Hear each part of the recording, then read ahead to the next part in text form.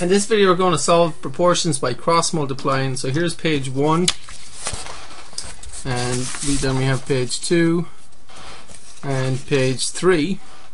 Okay, so let's start with page 1. And if we might, do you know that 4 over 6 is equal to 2 over 3? We know that, right? 4 over 6, 4 6 is the same as 2/3, right? If you put this in lowest terms, 2 into 4 goes twice, 2 into 6 goes 3 times, right? So this is a fact. Now, there's something funny about when you write a fraction equal to a fraction. Okay, if you have a fraction equal to another fraction, that is called a proportion. Proportion. Okay, we have a fraction equal to a fraction. It's a proportion. Whenever you have a proportion, you can do cross multiplying. You can cross multiply. What does that mean? It means you make a cross like that. Do that. Make a cross. Okay, or an X. And what you do is you take 4 and multiply it by 3. Let me just do that. Okay, and you say that that is equal to 6 multiplied by 2. Now check that. Is that true? Is that a true statement? 4 times 3 is 12. 6 times 2 is 12. Yes. Okay. So what on this page, I would just like you to cross multiply each one of these and check to see if all of these are in fact proportions. If all the fractions are equal. We know these fractions are equal. If fractions are equal and you cross multiply, you will get one number equal to another number. What's the point of doing that? The point of doing that is so we can then solve these equations. Okay? So that's page 2. We're going to solve some equations. Okay? Right? So let's cross multiply to show that this on this one, and if both sides are the same, you've done the right thing. So you've got to go 3 times 4 equals 12 times 1. So 3 times 4 equals 12 times 1. Are both sides the same? 12 equals 12. Yep. So that's all you have to do on this page. Just make sure cross multiply and multiply both sides, and they need to be the same number. Now 3 twelfths is equal to 1 quarter, isn't it? Because if you put this in lowest terms, you see, you would go 3 into 3 goes once, 3 into 12 goes 4 times. That gives you 1 over 4, right? Okay, so when you have a fraction equal to another fraction, you can cross multiply. This number times this number will always equal this number times this number. And once again, the reason we're doing that is so we'll use that fact to help us solve these equations on page 2 and 3. Okay? So I'm just going to run over these with you. So we've got to multiply this times this, and then this times this. We've got to cross multiply. So what we get is 1 over 6 multiplied by 15 is equal to 1 over 4 multiplied by 10. Right? Now what do we do? You're multiplying fractions. Do you remember how to multiply fractions? Okay, what you've got to do is put the improper fractions put the mixed numbers into improper fractions, or put the whole numbers into improper fractions. So 15 can be written 15 over 1, and 10 can be written as 10 over 1, right? So you've got 1 over 6 times 15 over 1.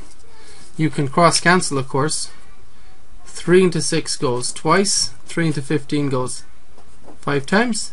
So this guy becomes 1 times 5, 5 over 2 times 1, 2, 5 over 2. Okay, let's see what this one becomes. Can you simplify this multiplication? 10 in the top, 4 in the bottom. 2 into 4 goes twice, 2 into 10 goes 5 times. 1 times 5 is 5, 2 times 1 is 2. We get 5 over 2 here as well. Okay, so we did that one correctly. Both sides are the same. See if you can cross multiply in this one. What do you get? So you're going to go 0.2 times that, and then 2 times that, right? 0.2 times 10. Remember, the decimal point goes down here. The multiplication dot goes up here, halfway. Okay, so the decimal point is at the bottom, and the multiplication dot is halfway, and that's equal to 2 times 1. 2 times 1. Okay. So what is 0.2 times 10? And if I was smarter, I would have put this in parentheses, wouldn't I? So I wouldn't have to deal with the different points. Anyway, just something to watch out for. One of the reasons that we use parentheses for multiplying sometimes is so we don't have to deal with product dots or multiplication dots and decimal points at the same time. Anyway, okay, so 0.2 times 10 is, if you multiply a decimal times 10, doesn't the decimal point go over here like that? And so wouldn't this become 2? And on the right hand side we have 2 times 1, which is also 2, right? So press pause and do this guy. Cross multiply and show that both sides are the same. Please press pause and do it. Do your best, and if you make a mistake, that's fine, because then the video will show you how to do it. Okay? So please press pause and try it. I'm going to do it in 3 seconds. I'm going to do it quickly enough. So 3, 2, 1. Okay, here we go. This times this should equal this times this. 2 over 3 multiplied by 5 should equal... Oh, I'm wrong, haven't I? 5 over 4, sorry. 2 over 3 times 5 over 4 should equal this times this. 1 over 6 times 5. Okay? Turn the 5 into a fraction. 5 over 1. Okay? Now, on this guy over here, 2 into 2 goes once, 2 into 4 goes twice. And on the top now I have 1 times 5 is 5 over 3 times 2 is 6. On this guy I can't cross cancel anything. 1 times 5 is 5, 6 times 1 is 6, and so both sides are the same and we did the right thing. Okay? So now we're going to use our cross multiplication knowledge to do these examples on page 2. The first question is, what number over 6 is equal to 2 over 3? So this is an equation, and what we've got to do is solve for x. In other words, find out the value of x that makes the equation true. So for example, what I'm trying to say is the answer is definitely not 100, right? So that won't work. 100 over 6 equals 2 over 3. That's not going to work. So x is not 100. But what is x? There's only one number that's going to work for x. What is it? Do you know? Do you think it's maybe... Well, we just did this one, didn't we? Do you think it might be 4? Because 4 over 6 equals 2 over 3. See that? So it is 4, right? But imagine you didn't know that. You could use this cross multiplication method to find out what x is. Because watch this. You're going x times 3 equals 6 times 2. Okay? Now usually in algebra, when we have x times 3, you know, we kind of think of it as if you had something like banana times 3. What did you eat for lunch? I ate a banana times 3. You wouldn't say that. You say I ate 3 bananas. Right? Or how about apple times 2? What did you eat for breakfast? I ate an apple times 2. You don't say that. You say I ate 2 apples. And similarly, instead of x times 3, we would write 3 times x, or simply 3x. Okay? So that's the usual way of writing it, and we might as well just do it, get into the habit of it, because it's going to be all over your algebra classes anyway, right? So instead of x times 3, we can just write that 3x equals, and then 6 times 2 is 12. Okay? And now we have this equation where we have 3 multiplied by x, you know, and we need to undo multiplying to get the answer. And I think we just covered how to do that, right? So to undo multiplying by 3, I need to divide by 3. And if I divide this side by 3, what do I do to this side? Divide that by 3? Yep. So 3x over 3, the 3's cross cancel, and I get x is equal to, and 12 over 3 is 4. Okay? And that is the answer, because 4 over 6 is definitely equal to 2 over 3. So x has to be 4, right? X has to be 4. Does that make sense? Right? So 3 twelfths equals what over 4? Can you just guess the answer? Go ahead and guess the answer before you even start doing it. X equals what? Have you got it? 3 over 12 is equal to 1 over 4, isn't it? 3 twelfths equals 1/4, because if I put the 3 twelfths as lowest terms, I get 1 over 4. So x has to be equal to 1. But we're going to solve this equation and show that x will become 1 when you do it. So I'm just basically proving that cross multiplying works, and we're also practicing right now. So cross multiply means write across like that. Okay? And that tells you that 3 times 4 must equal 12 times x. Okay? And just for fun, we'll multiply this out and get 12 equals, and we'll just write that as 12x. Just for practice, because we usually don't put the multiplication between the numbers. So if 12 is just written beside x, it means 12 multiplied by x. Okay. So how do we get x by itself? Well, x is being multiplied by 12, so we need to divide by 12. Yep. And we also need to divide this side by 12. Okay. If I divide that by 12, 12 and a 12 goes once here and here, and I get 1x over 1, which is just x. Okay, so I get x on the right, and 12 divided by 12 is 1. So I have 1 equals x, which can also be written as x equals 1, right? Same thing, isn't it? 1 equals x, x equals 1. You can do that. Change it round, right? Okay, so please press pause now and use your skills to figure out the answer for this. Okay, we're going to cross multiply and then solve this equation for x, right? So I'm going to do it now in about 3 seconds, so please press pause and try it. Okay, here I go. 3, 2, 1. 3 times 3 equals 7 times x. So 3 times 3 is 9, and 7 times x, I'll just write that 7x for fun. And I've got to undo multiplying by 7, so I need to divide by 7 on both sides. And so I get 9 over 7 equals, and these guys cross cancel, equals x. Okay, so x is 9 over 7. Now, what if we had x over 3 equals 5? What would we do then? Well, let's see. We could write this whole number as an... Any idea? You come up with the answer. What should we do first? Write this guy as 5 over 1. If I turn the 5 into a fraction, now I can cross multiply and get the answer. Okay, so cross multiply. Alright, and we get x times 1 equals 3 times 5. Okay, and x times 1 is just x. 3 times 5 is 15, isn't it? X times 1 is x. Did we even see that? Let's go over that really quickly. X times 1 is the same as 1x.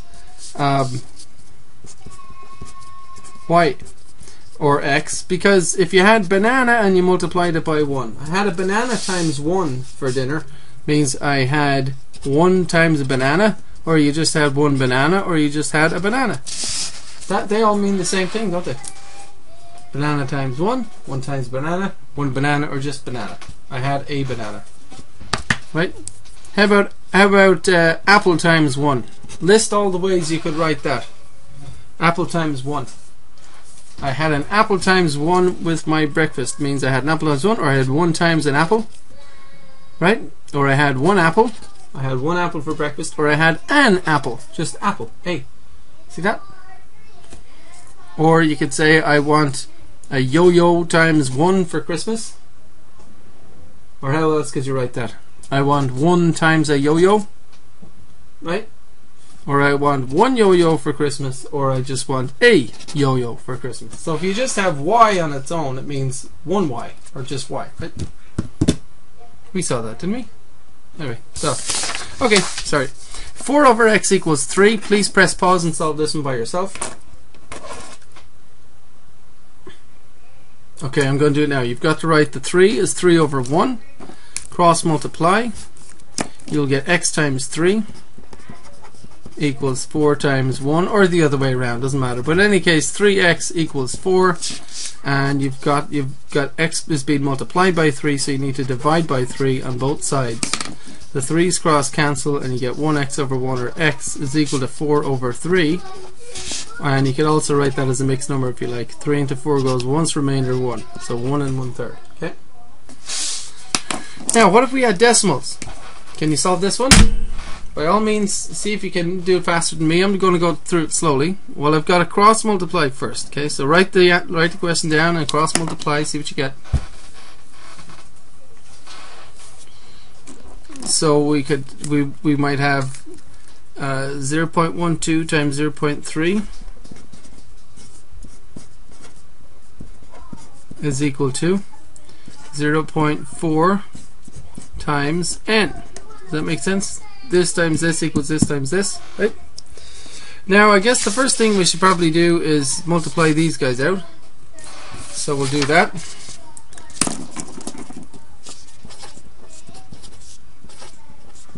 When you multiply, it doesn't matter where the decimal points are. They don't have to be underneath each other, right?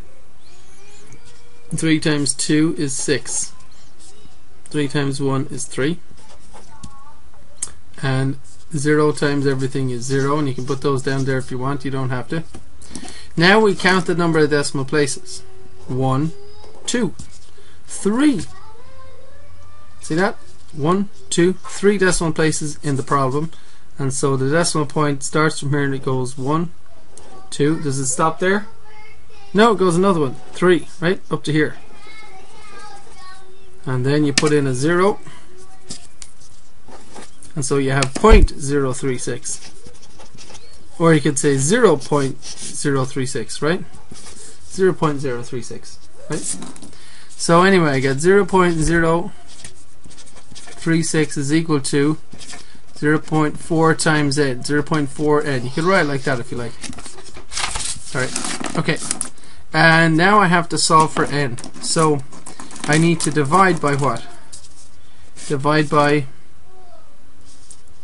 it's been multiplied by 0.4, so I need to divide by 0.4. See that? And I need to divide this side by 0.4 as well. Now, what happens to the 0.4s over here? Would you believe me if I told you that they cross cancel just like any other number? Yeah, they just cross cancel, just like when we divided by 3, the 3's cross cancelled. Divide by 0.4, the 0.4's cross cancelled.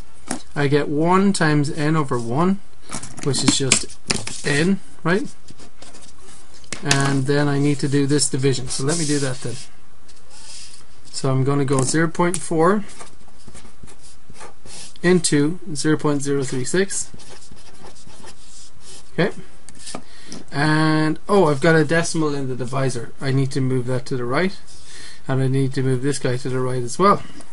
So now I get 4. Because the points over here, so 4 into, and the decimal point is here, so that's a 0.36 or 0.36, right? Now what? 4 into 0 goes 0 times. Put up the decimal point. 4 into 3 goes 0 times, remainder 3, you could say. 4 into 36 goes 9 times. Or you might just say 4 into 36 is 9, and then put the 0 on the point of the 0. But in any case, you should get 0.09, right?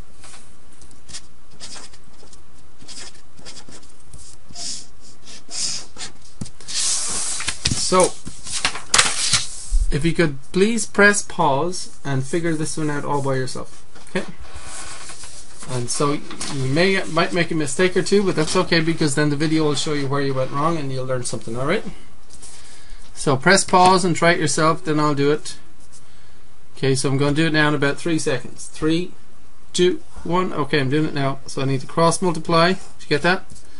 0.3 times 0.8 should equal n times 2.4. Okay, And let's see, I need to multiply these guys together. 0.3 oh, let me just do down here. 0.3, 0.8. 8 times 3 is 24. Then 4 carried to 2. 8 times 0 is 0. Put the 2 down. 0 times everything is 0. Don't need those. We have 2 decimal places in the problem, so there's going to be 1, 2 in the answer. So the point goes here. And so that makes 0.24. 0.24, right? Oops. So we got 0.24 equals n times 2.4, right? Or you could write that 2.4 times n. It doesn't matter. But the point is n is being multiplied by 2.4, so I need to divide by 2.4 to get it by itself, right? And if I do that, these guys cross cancel. I get 1 times n over 1, which is n, and of course I need to divide this side also by 2.4. Okay. So now I need to calculate this division guy here. That is 2.4 into 0.24. And I need to move the decimal point over one space, don't I? Here and here. So that becomes 24 into 2.4. Alright? So 24 into 2 won't go. 24 into 24 goes one time. And 1 times 24 is 24, and you subtract the remainder 0. You know that. Now the decimal point must go up here in the answer, and of course now I need to put in a 0, right? So 0.1 is what n is. Okay. Now this one, let me walk through this one with you. Write it down and we'll go through it together. So we need to cross multiply. Okay. Now we get 429 times 130 equals y times 858. Interesting. And I could multiply and then divide, but let me just give you a little tip, and this might work nicely for other questions if you want to do it as well. If at this point I go ahead and divide by the 858, I now have this big fraction to simplify, and then I'll get my answer. Okay. So let's try it. I think this is an even number, and so is this. So I'm going to try 2 into these. Now 2 into 13 goes 6 times remainder 1. 2 into 10 goes 5 times. 2 into 8 goes 4 times.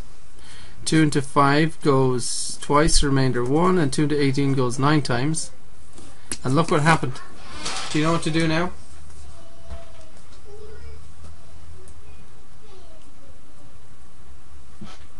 Can you see what to do? 1 into 429 goes once, 1 to 429 goes once. So we were kind of lucky, it all worked out for us. 1 times 65 is 65, and on the bottom I just have 1 equals. And look, if I cross cancel here, that goes into that, of course, right? Y times 1 over 1 is what I have, as usual. So anyway, this is just 61, isn't it? And this is just y, right? Okay.